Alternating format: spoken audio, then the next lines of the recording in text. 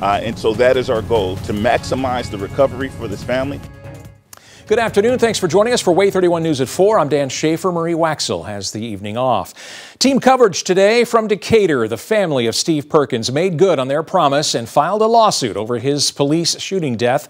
New at 4, we're looking into the family's expectations for that lawsuit, as well as the revelations of the officers' names in today's court filing. Hey, police, get over there!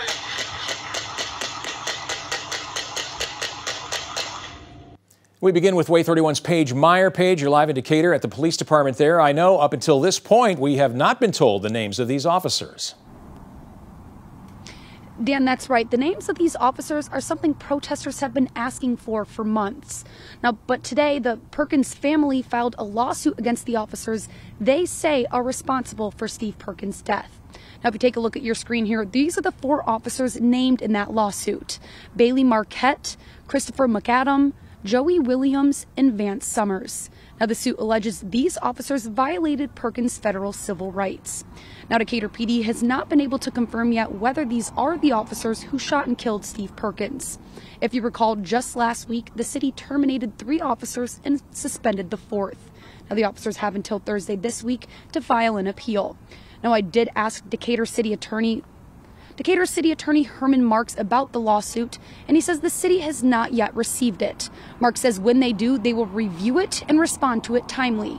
Now, as of right now, Marks tells me that he is unaware of any officers appealing the city's discipline for violating policies. But I will be following this story and provide any updates as I get them, both on air and online at waytv.com. Reporting live in Decatur with coverage you can count on. Paige Meyer, Way 31 News. Thank you, Paige. The Perkins family laid out their expectations for their civil rights lawsuit. They say it's all about ensuring something like this does not happen again. Our team coverage continues now with Way 31's Jillian Kay. Jillian, you're live outside the legal office of an attorney you spoke with today. This could be very expensive for a lot of people.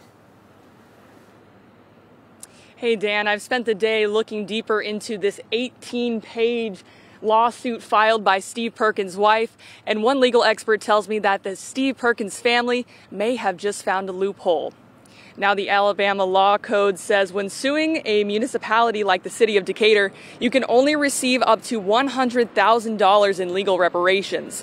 But in this case, the wife of Steve Perkins is suing many different people, including the city of Decatur, the officers involved, the tow truck driver and company, and even Steve Perkins' bank for their alleged connection to the tow truck company.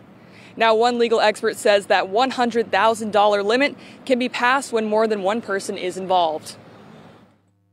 They're obviously asking for monetary damages, but as I read the complaint, they're also asking for change. They're asking that the city of Decatur make some changes to their policies and procedures so something like what happened to Mr. Perkins doesn't happen again.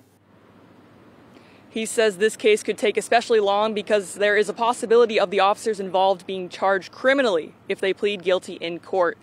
And now he also tells me that every case is different, especially, and you cannot put a capped price of $100,000 on someone's life or anyone's life. I'm live in Huntsville with coverage you can count on. Jillian Kay, Way 31 News.